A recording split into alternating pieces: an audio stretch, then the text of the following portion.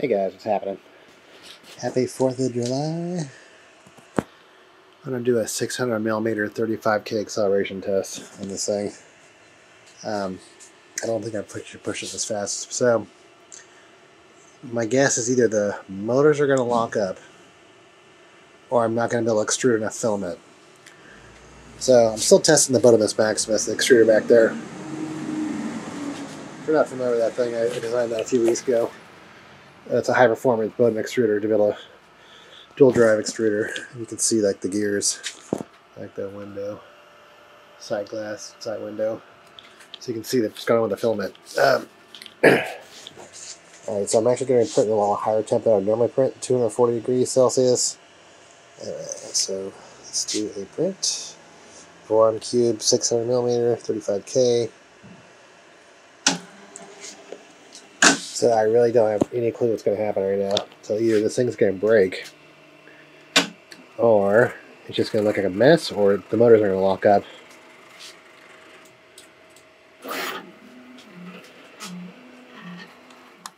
Let's come here and take a look.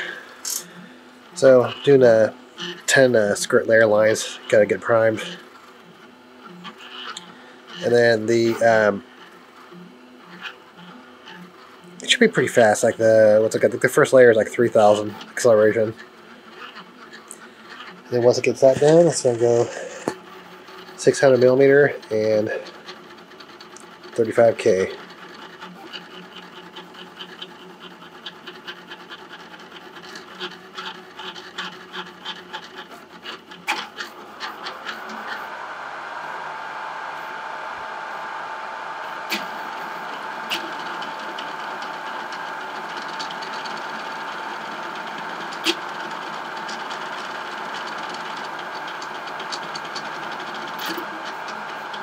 Well, acceleration's fast. You can see how fast it's moving between the movements, but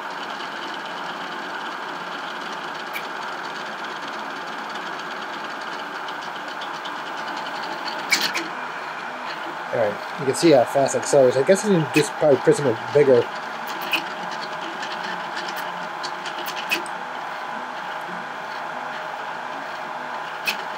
Yeah, here, it moves so fast it makes that crazy sound. It's almost like an air movement. Sounds like a Hollywood movie.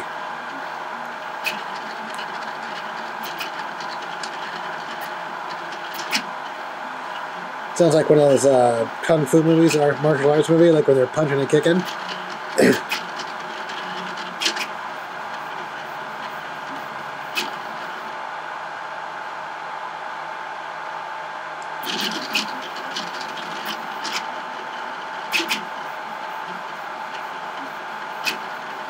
Alright, so the good news about this test is that the motors didn't lock up. So I was kind of worried about the motors locking up.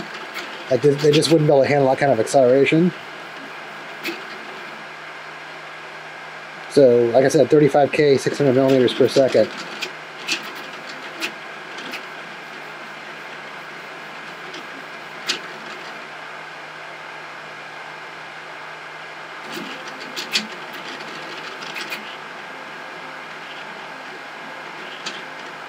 Let's see how the extruder's doing. Oh yeah, I disabled retraction and pressure advance, just because I didn't know, like, let's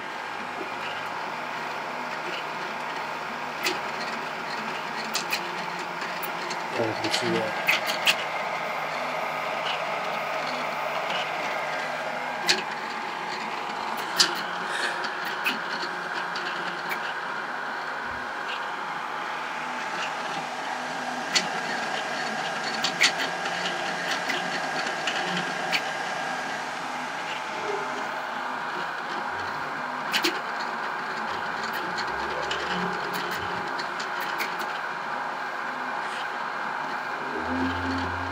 So I think I need to print out some of like longer lines, maybe like a square or something like that, where I can actually get full speed.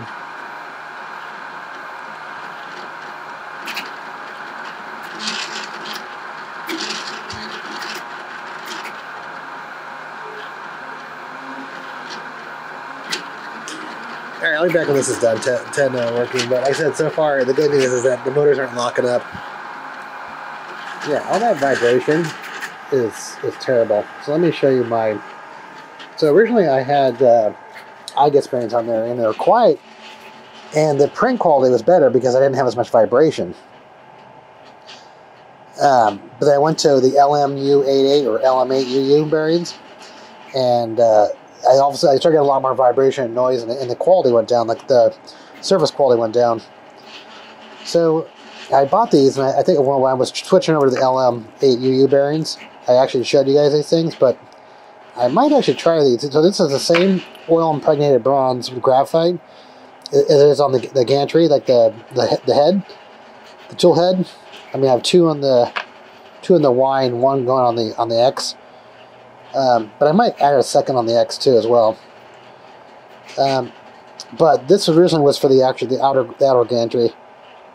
So I might just for wrap this. I mean, because it's longer, I'm thinking this is going to control wrap. So it wants to if the gantry wants to wrap like that, this is going to help control wrap because it's wider part. I mean, I guess I could get the longer LM8UU bearings, but the reason why I didn't put these on is because these are a lot heavier than the. I think if you watch my other video, these are a lot heavier than the LM8UU bearings.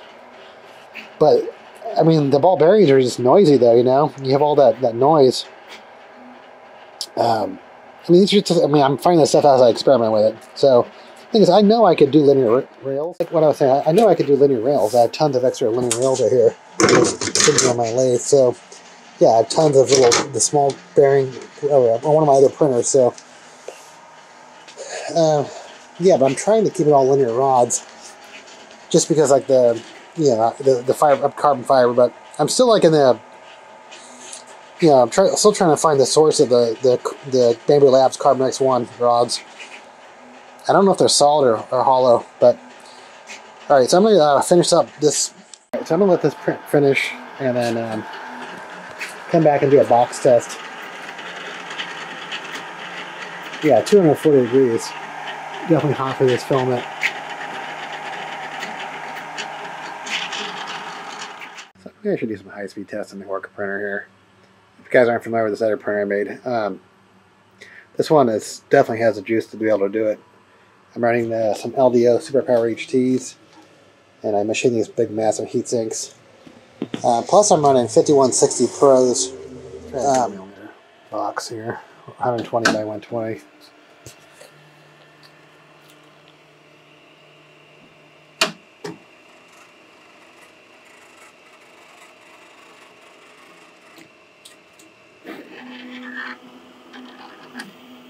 Alright, so it should be pretty slow for the first layer, and then I'll come back when it starts getting ready to ramp up for the high speed. Alright, see what happens. Almost done with the first layer.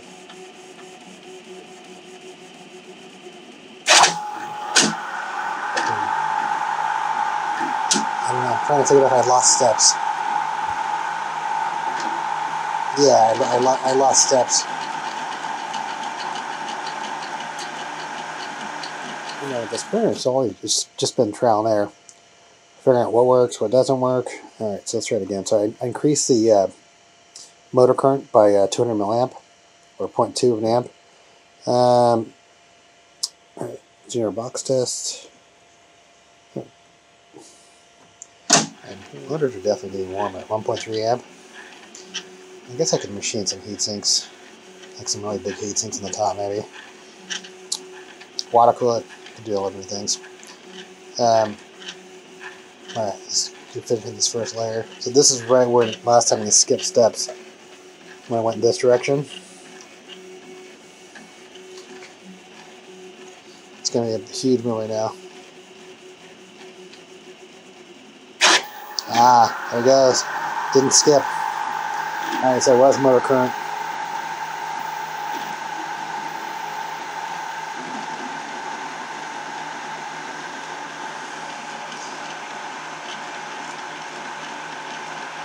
That is kind of funny though how this, I know it's resonance, but at higher speeds this thing prints better.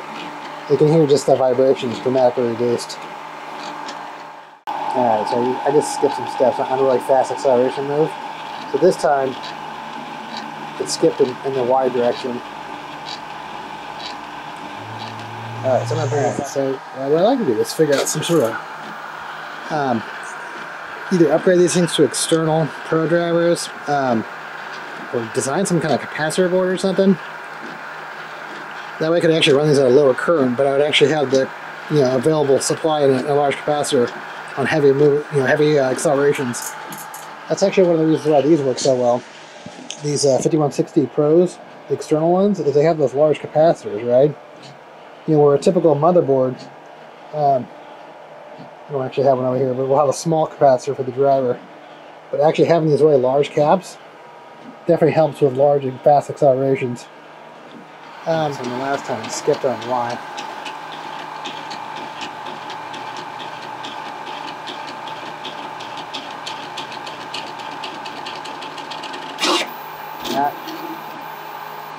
I think I might have made it without skipping steps. Yep. Ooh. Steps. No, it lost it on Y.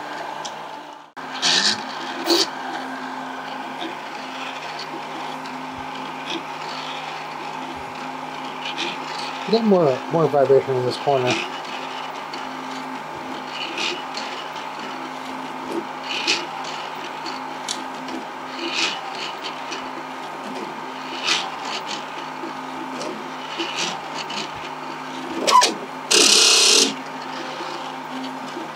That's not good. So today was just really like a sort of a torture test, so I could figure out what I need to work on. Obviously I need to work on vibration. I think I need to figure out a way to add large capacitors to the drivers, or just get different drivers. I feel like there's just none in reserve. Don't know for sure. I want to do some more research on that, because I'm going to have to probably drive these steppers. So gotta need to have better cooling. All right, yeah, like it was cool. Like the other day, I was able to work on one of those Bamboo Labs Carbon X1s for the first time. So I learned about how that thing works, and that thing's able to get pretty fast speeds, 500 millimeters per second. So I've worked on a lot of really fast printers, so I mean I know this thing's capable. I just got to get the right combination.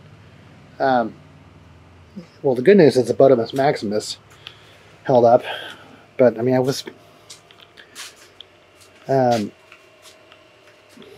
All right, so it's 4th of July. I got to go buy some fireworks. All right, so. Alright, doing some tests, figuring it out, having fun. Alright guys, cool, happy 4th.